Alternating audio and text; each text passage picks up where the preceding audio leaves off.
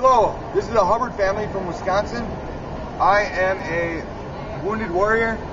I was wounded on July 4th, 2006, outside of Baghdad when a 122mm rocket exploded 20 feet away from me.